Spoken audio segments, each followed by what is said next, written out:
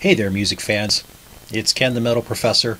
I'm the host of Mostly Metal, a heavy metal, mostly, radio show on WVLP in Valparaiso, Indiana. I just finished putting together my show for broadcast later this week, and I figured as long as my mind was on the music, I'd go ahead and make the video that goes along with it. I've been doing that recently where I've been playing, top 10 favorite songs by this band or that band on my show, and then also having a video where I discuss the list. And I'll be doing that here for the Swedish power metal band Nocturnal Rites. Today's Mother's Day. I'm down here in Metal Professor's music basement. All is good though. My wife is upstairs laying around in her pajamas watching reruns of ER after we filled her up with breakfast in bed. So she's got food coma, and I had to put my show together for this week, so what the heck. The weather's crappy, we can't be outside. Hope you're all doing well, apart from being rained on if you're near me, or looks like anywhere in the Midwest, but I need to quit talking about the weather and start talking about Nocturnal Rites.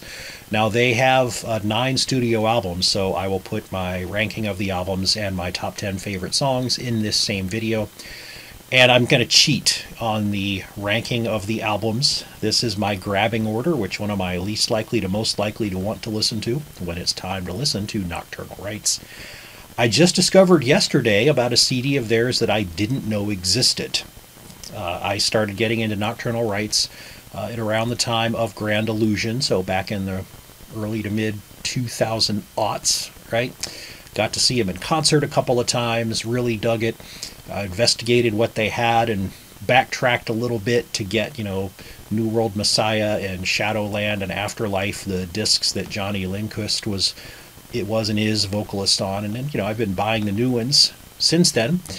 And I thought I was doing pretty good until I went to double check and yesterday discovered that they had a release back in 1995 called In a Time of Blood and Fire, which I did not know existed. And so even though I'm ranking my favorite discs, I'm only ranking 8 of 9 because I haven't heard that one. I poked around just a little bit. It's not available for digital download on Amazon as far as I can tell. There are used copies for like hundreds of dollars. It's the one disc of theirs that's not on Spotify, which is another reason why I can't find it. So I haven't heard it yet. If I can get to it relatively inexpensively, I will certainly do so, but I'm not on the trail enough to start spending $50, $100 for a copy of it. And I don't pirate stuff, so I'm not going to go that route either. So we'll see if I ever get my hands on it, but I'm guessing that since it's been out of print for so long and I've never heard of it, and I guess as far as I know, I didn't hear them play any songs from it in concert. My guess is that it might have been kind of low in my rankings anyway, who knows? But otherwise, let's get started. I always like to have, I don't know if I like to, but I usually have an oddball pick in my rankings, and I'm going to start right off with it. So I'm going to put my least favorite of theirs. So number 1 in my list of 8 CDs from the bottom up, Afterlife from 2000. So this was the first album that Johnny Lindquist took over on vocals, and it's got good songs on it. My favorite is Wake Up Dead, but it's just, to me, it's a little bit too much of the wham wham wham type of power metal, and it doesn't have the catchy choruses that I've come to expect from Nocturnal Rites on a lot of their other albums, right? I go for the melodic stuff, the choruses.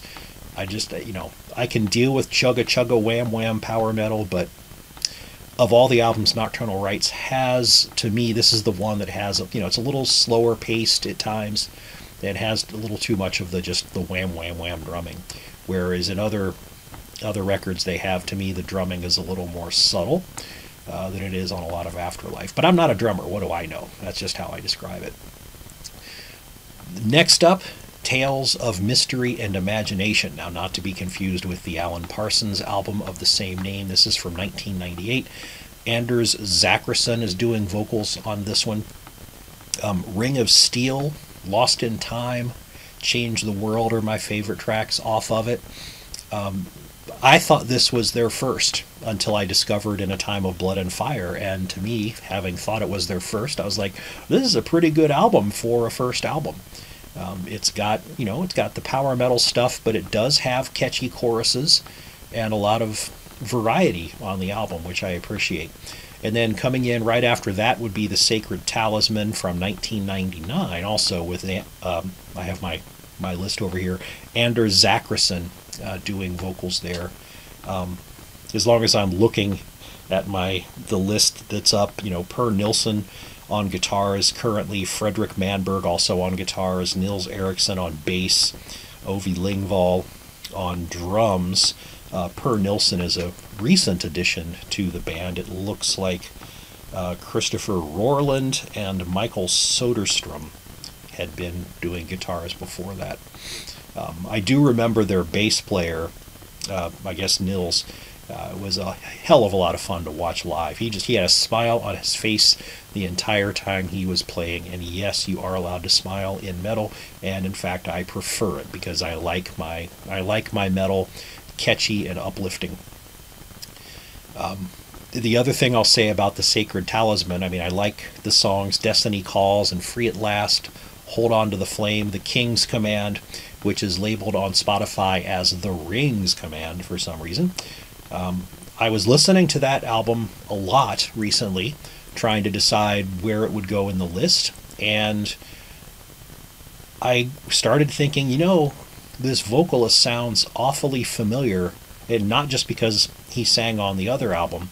There's a band called Gallow Glass that has 2 CDs, and I really like Gallow Glass. They apparently weren't around for a long time, and I don't think that they've released anything recently.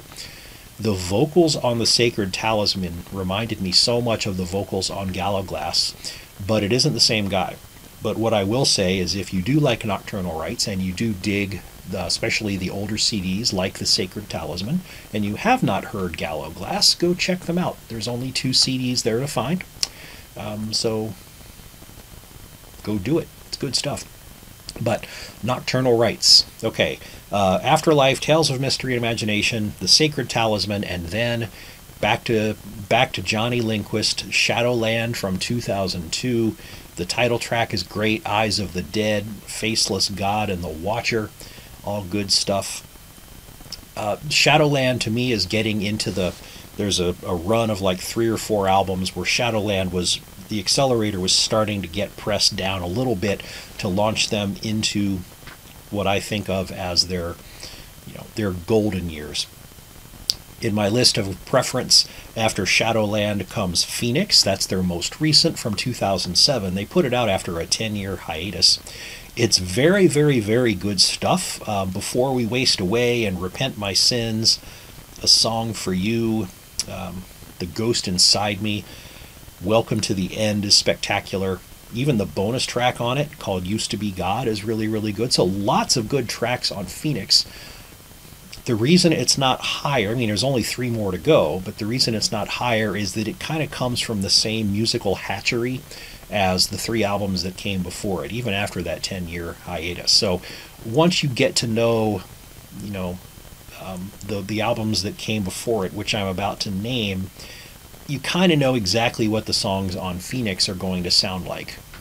In fact, some of them you could switch the positions on the albums and probably not even notice. And so Phoenix is very, very strong, but it was preceded by stuff that was a little bit stronger and of the same exact style. So I put it a little bit farther down. Coming into the top 3, the very strong 3, New World Messiah from 2004. The title track, Avalon is Wonderful, Breakaway, One Nation. When I was putting together my top 10 songs list, which I'll go through next, pretty much every one of those songs I just mentioned off of New World Messiah were candidates to be in that list. Not all of them made it, but they are certainly hovering at around, they're all bunched up at the starting line at 10.5. 2 more to go. Next up is The Eighth Sin from 2007. Call Out to the World, Never Again, Not Like You, Till I Come Alive. These are just energetic, short and sweet, with pounding bass and sing-along choruses. Just gets in your head and doesn't go away. Great for riding a bike, driving a car, walking on a treadmill, running, lifting weights, whatever you want to do to get yourself active, mowing the lawn if you want to keep yourself focused. And Bob, it's perfect for that. And then my favorite Nocturnal Rites CD is Grand Illusion from 2005 for exactly the same reason as the 8 Sin. And in fact, those two, they're neck and neck numbers 1 and 1.5, really. Flip a coin as to which one's 2 and which. Okay, that's not. I would weight that coin a little bit still toward Grand Illusion from 2005, just because the opening several tracks of Grand Illusion, they just start and grab a hold of you, and they do not let up for like 4 or 5 songs. Fools Never Die, Never Trust, Still Alive, Something Undefined, Never Ending. Deliverance is a kind of a slower tempo song, but it gets in your ear and doesn't let go. I'm starting to hear it now in my head as I'm talking about it. Just very, very memorable, short, to the point, uplifting, happy power metal songs. So if you like that kind of thing and you want to sing along and have your spirits lifted as you're listening to music, The Grand Illusion by Nocturnal Rites will not lead you astray. All right, so again, my ranking in preference of which ones I'm going to be least likely to most likely to grab when listening to Nocturnal Rites. First of all, the Ghost CD that I don't have and only found about yesterday, In a Time of Blood and Fire. I actually don't know where that would go in my list. If I ever get a hold of this, I'll update. But then from the bottom up, Afterlife, Tales of Mystery and Imagination, The Sacred Talisman, Shadowland, Phoenix, the newest one, New World Messiah, and then neck and neck, The 8th Sin, and best of the best, Grand Illusion. Okay, cheers. Iced coffee for the win. The Starbucks near me are starting to open back up. I've seen people in the drive-thru. I've seen long lines at the drive-thru, but I'm still getting by with just buying the jug of Starbucks iced coffee pre-made that's in the cooler section, at grocery stores, Target, whatever. I'm going to leave the fine folks at Starbucks alone for a couple more weeks before I start heading over there. I don't know whether the employees really enjoy being back at work or if they'd much rather be at home, staying a little safer. And so, until things are a little bit better, I'm not going to be one of the people that's pressuring them to interact, even though it's hard to stay away from Starbucks. All right, my top 10 favorite Nocturnal Rites songs. There's not a whole lot to say individually about these because Nocturnal Rites has a very narrow bandwidth of style of music, right? It's melodic power metal. The songs are all like 3.5 to 4.5 minutes long. There's no surprises to the structure. It's just a question of what the lyrics are almost, and who the vocalist is. Anders Zachrisson, the vocalist on the first 2 or 3 discs, and then Johnny Lindqvist taking over after that. And again, as I mentioned when I was doing my rankings, the very first CD I just learned about yesterday, and I don't have it. So maybe there is a track in there that would sneak its way into this top 10. This top 10 is made from their most recent 8 CDs and not their very first one, which was called In a Time of Blood and Fire. Okay, in this list of 10, there's 2 groupings. The first 5 I'm going to mention, maybe the ordering could change around and I wouldn't complain about it. And then there's a very distinct demarcation to the top 5 songs. The top 5 songs to me are, I can cherry pick those out. This is one of my favorites. This is one of my favorites very, very easily. The other ones, from 10 through 6, they're kind of risen to the top of a soup of really, really, really good songs that I could reorder them. I might go pick a different one, at some point. Like I mentioned, New World Messiah. There were several candidates from that disc for my top 10. And one made it. The other 3 or 4, they're hanging around at like 10.5.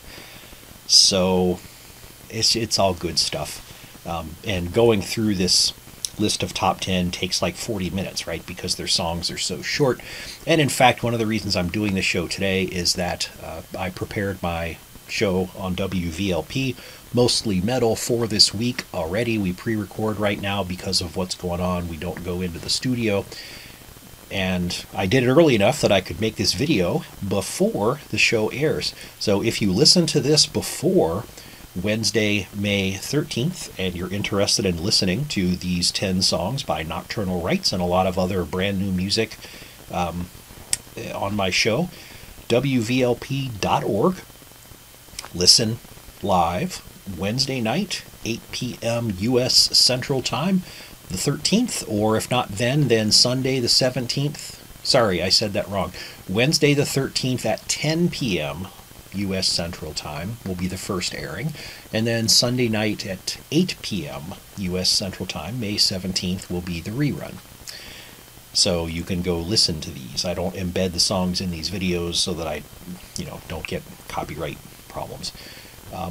Anyway, I've talked way too long before I get to the list. Here's the list.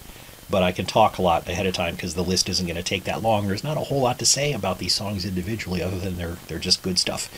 Number 10, Change the World, off of Tales of Mystery and Imagination. Very often I find myself, if I come into a band and get used to one vocalist because I came in later in their lifetimes as a band, and then I go back and listen to the earlier albums that maybe had a different vocalist, I tend to not like the original vocalist, sometimes because they weren't as good. Other times just you get used to one person and you don't get accustomed to the other just as well. This is a band where I would have been perfectly happy if the original vocalist, Andrew Zackerson, stuck around. I don't know what their history is. I don't know why he left. He was good. I really dig his vocals, and as I mentioned earlier in the video, if you like his vocals and you haven't heard the band Gallowglass, you should go check them out. It's not the same person, but they sound very, very similar. But anyway, number 10, Change the World, off of Tales of Mystery and Imagination. And number 9, Hold On to the Flame, off of The Sacred Talisman, both early enough to have that first vocalist. Number 8 for me will be Breakaway, off of New World Messiah. Like Avalon was also a candidate off of that CD to get into this set, but it didn't quite make it. Number 10, 9, 8, 7, Birth of Chaos, off of Shadowland. This was Johnny Lindquist's first album with the band. And then at number 6, The King's Command, or The Ring's Command, if you go by Spotify, off of The Sacred Talisman. That's another one from Anders, the first vocalist. Just really, really good stuff. And again, all 5 of those, they could be interchanged. They could be traded out for other really good tracks on some of the albums. They're all 3.5 to 4.5 minutes long. They all have pounding bass, drumming, great vocals, uplifting, happy. Well, I don't know about happy. I mean, maybe the lyrics are depressing, but it's performed in a uplifting way. Really good for exercising and keeping yourself motivated. Putting it on when you're, working in the kitchen, anything like that. Okay, and then there's a line in my list, not literally, but because the top 5 are definitely the top 5. None of the 6 through 10 would creep up on any of these songs in the next 5 I'm going to give you. Starting with my number 5 favorite is Till I Come Alive, off of The Eighth Sin. Great chorus on that. Something Undefined, off of The Grand Illusion. Now that one that's a different beast than the other songs.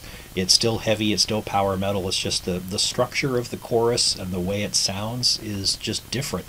I don't know how to describe it other than that song stands out as being very distinct on The Grand Illusion and even its neighbor, The Eighth Sin.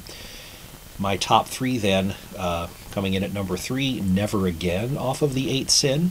Again, it's the same reason as the others, just totally uplifting music that will get you out of whatever funk you happen to be in. Welcome to the End, off of their latest disc, Phoenix. Now that closes the disc. It's again like Something Undefined. It's a slightly different bird in terms of how the chorus fits in with the rest of the song and the way it's presented, but it still fits the overall template, but it's very distinct as far as that album goes. And my favorite Nocturnal Rites song and one of my favorite power metal songs from Anybody is Still Alive off of Grand Illusion. That song just gives me goosebumps. I can listen to it over and over again. Especially the end, towards the end of the song, when the chorus is coming around and it changes up a little bit and the vocals change slightly and Johnny's singing over everything. Just gives me goosebumps, and that's what it's all about.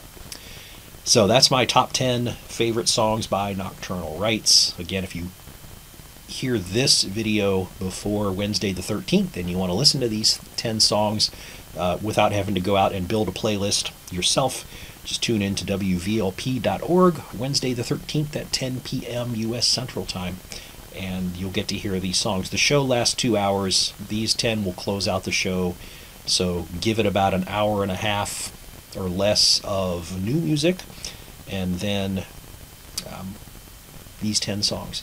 In fact, I'm gonna plug this show a little bit better. I'm gonna pause. Okay, I'm back. The reason I paused was to switch the screen. Heck, as long as I'm shamelessly plugging my actual show, I'll just tell you, just you can get a sense of what goes on Mostly Metal. So I mentioned I'm going to play my top 10 favorite Nocturnal Rites tracks. The show's 2 hours long. For 10 Nocturnal Rites songs, you only need about 40 minutes. So the first hour and 20 minutes of the show will be mostly new music from lots of different bands that we get access to at the station as this music comes down the pipe. Like the new Haken track, Prosthetic, I'm leading off with that. I got some new Nightwish. Judicator, which is a band I'd never heard of before. Turns out to be a fun power metal band. I'm going to play that. The New Testament's in there. God, that's good stuff. Mike LaPond, his band Mike LaPond's Silent Assassin. I got a track from them, which reminds me, my next video to go along with next week's show, Mostly Metal, I'll be doing my top 10 Symphony X tunes, which very well could take up my entire 2-hour show. Other new stuff from Beyond the Black, Within Temptation. I'm also throwing in new Vader and Nagelfar, so it's not always just all power metal. Death metal and black metal make an appearance too, and then I also play some older Sonata Arctica, older being on their most recent album, but older being that it's 2020 and this music came out several years ago, as opposed to all this other stuff which is coming out right now. And then all those Nocturnal Rites tunes. So that's the kind of stuff I play on the show. If you're ever interested, feel free to check it out. Again, WVLP.org. And my show is Wednesdays, 8 p.m. U.S. There I go, mixing them up again. Wednesdays at 10 p.m. U.S. Central, replay on Sunday at 8 p.m. The reason I'm switching them is that when I do live, I'm doing Sunday as the original show and Wednesday as the rebroadcast. But during all this COVID stuff, while the studio is down and I'm pre-recording, it just turns out that it's easier to make the shows so that Wednesday is the first one and then Sunday is the replay. So anyway, thanks for listening to me blab on about Nocturnal Rites, and feel free to give the show a try. And next video, probably about 7 days from now, will be my ranking and top 10 for Symphony X.